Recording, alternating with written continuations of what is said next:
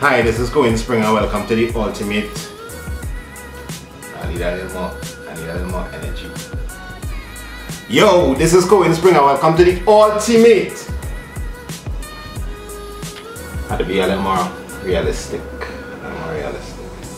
Alright, tell you, I'm Cohen Springer, and this is the ultimate tutorial for Isomers. By the time you're done, Isomers better don't come for CXC, because by the time you're done with this tutorial, shell it. Yeah, I feel it now.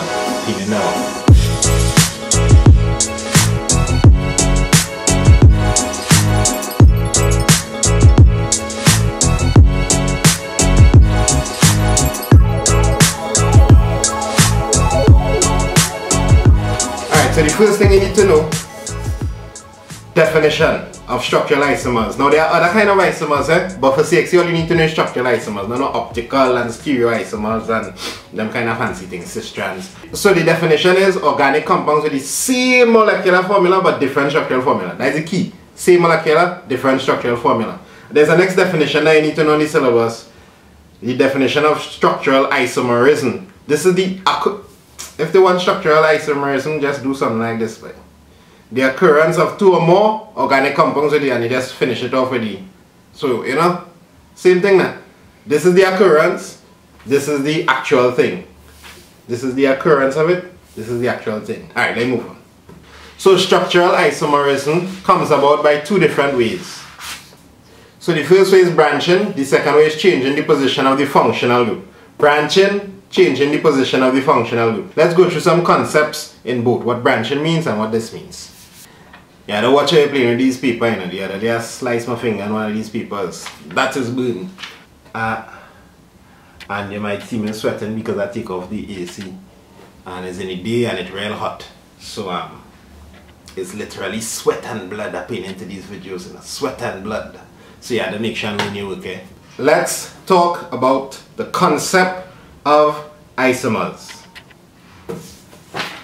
Isomers are like this. If I give my son these Lego blocks to play with and I say, go and build something with your life, Chavi, and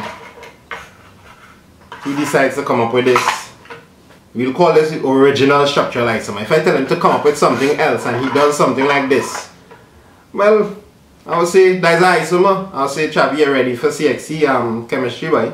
This style of isomer here is actually the branching. This came from here and we just let him go there. It didn't stay, but you catch the idea, right? Now if he came up again with something like this,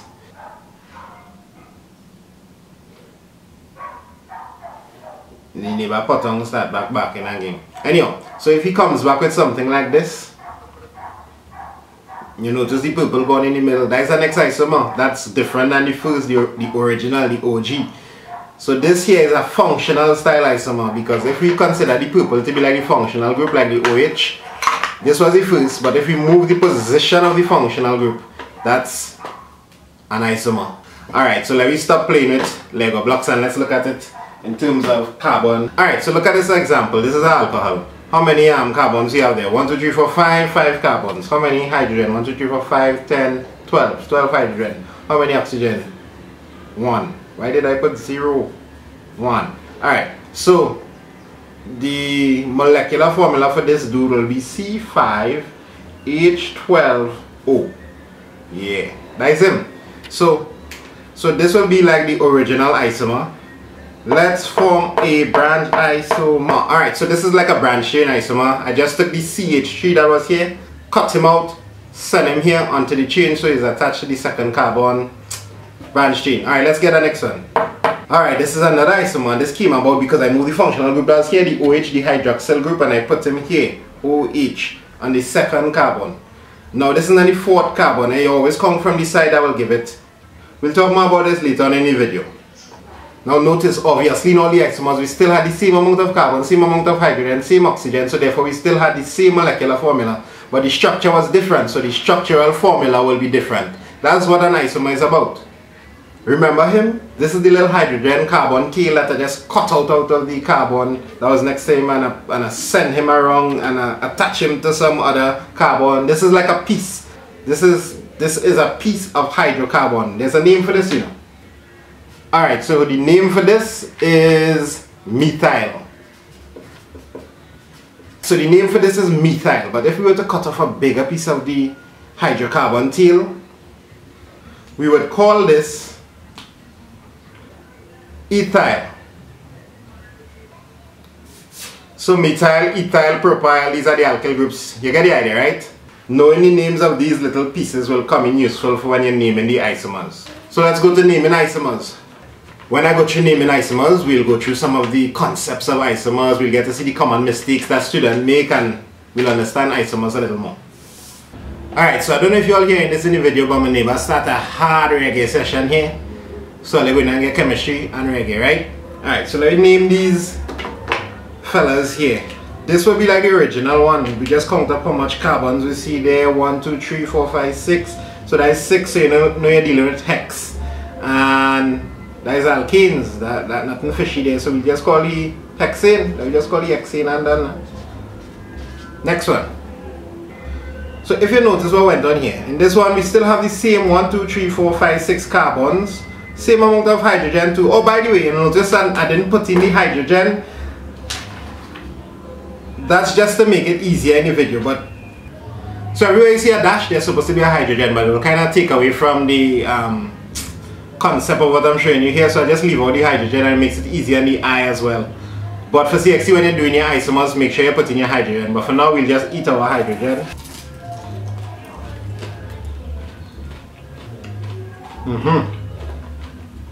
Alright, back to this. All these fellas have the same molecular formula, eh? Alright, so if you want to name this, we need to start off with the longest chain. Let's run along here. 1, 2, 3, 4, 5. This way has 5, and this way has 4. This is a continuous flow, so you need to look for the longest continuous flow. You understand? You want with 5 wins, so the root of this name is pent. 1, 2, 3, 4, 5. Pentene, right? Still dealing with the alkane here. So this is pentene, but we need to include this guy. And remember, this is a methyl group, and we are putting it on which one? 1, 2, 3, 4, 5. We are putting it on the third carbon, so we'll call this 3-methyl.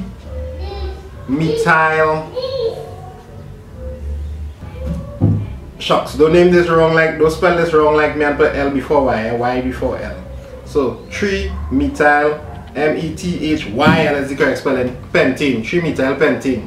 Alright, so it's because it's on the third carbon. If we were to count them up, 1, 2, 3, 4, 5, we are putting it on the third carbon, so 3-methyl pentene.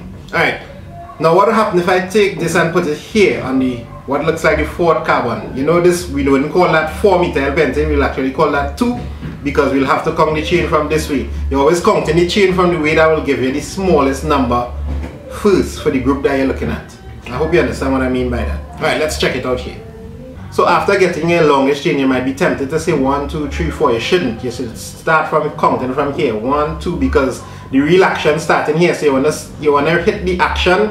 You want to hit the action where the branching is occurring as fast as possible. So 1, 2, 3, 4. So alright, so it's 4. So you know we're dealing with bute, right? Because remember proper is 3, so butane. So the foundation of this name is butane.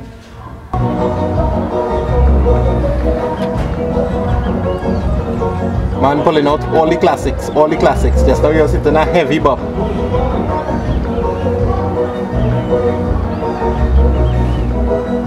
Alright, let's go back to the chemistry. Alright, so the longest chain on this one looks like about here, so but I can get chain, so it don't matter. Alright, so the longest chain on this one, let's go 1, 2, 3, 4. Alright, so 4, there's a methyl group here and there's a methyl group on 3, so because there are 2, we'll say, oh, we didn't done it. Alright, so after you count this, you will say 2, and there's a next one and 2, so let's say 2, 2, dimethyl. I'm gonna make sure I spell this right this time, methyl butane. Alright, so I already named the longest chain here, so there's a carbon and there's a methyl group on 2 and there's a methyl group on 3. So let's just call this 2, 3, dimethyl. And it's still butane because it's 4. Alright, so I hope you get the hang of the alkanes. Let's try the alkenes. Alright, so the molecular formula of this one is C4H8. This is 1, 2, 3, 4. So that's butene. And it's the double bond is touching the first carbon. So if you want to actually name it, its isomer name, this will be 1 ene, 1 ene, and there's another way we can actually name this. So you could just say 1 butene, 1 butene. Alright, so there's a dash here instead. This one, so you catch the hang of it. This one is touching the second one on the chain. 1, 2, 3. You always look for the smallest number, right? 3, 4. Alright, or you could count it this way, whatever way floats your boat. So this will be but again, and this will be but 2, right? But 2 ene. Or if you want to go with this style, you'll say 2 butene. And this one, this guy here will be, there's a methyl group, and the longest chain is a prop 3. Alright, so this is prop 1 ene. Alright, so if you want to be technical, this will always be prop 1 ene. So you don't even need to put the 1. So you could actually just put propene and label the methyl group. So you could actually just write what? 2 methyl propene. But if you want to be technical about it, you'll write 2 methyl prop 1 ene.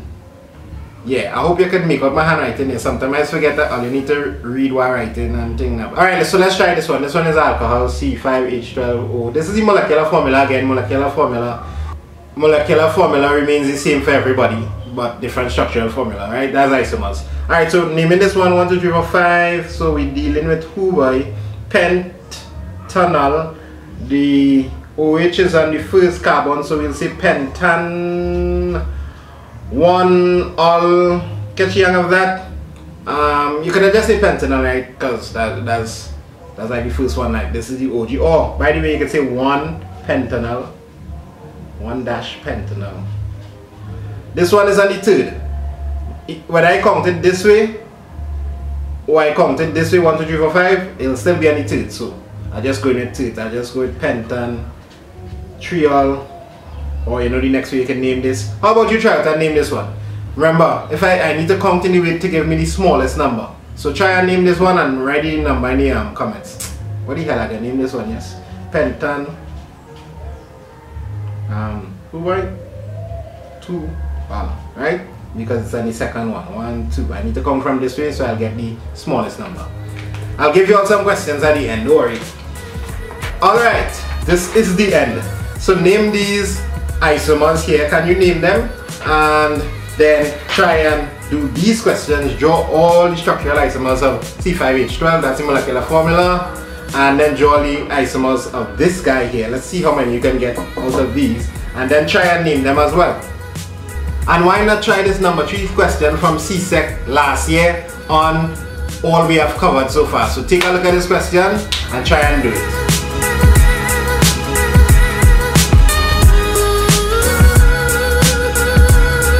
Alright, so what's next in the series on organic chemistry? We're going to talk about hydrocarbons, and then we're going to talk about the reactions of alkanes and alkenes, and that will take us past the half mark in organic chemistry. We are nearly finished with organic chemistry when we reach here. So keep watching. See you next time.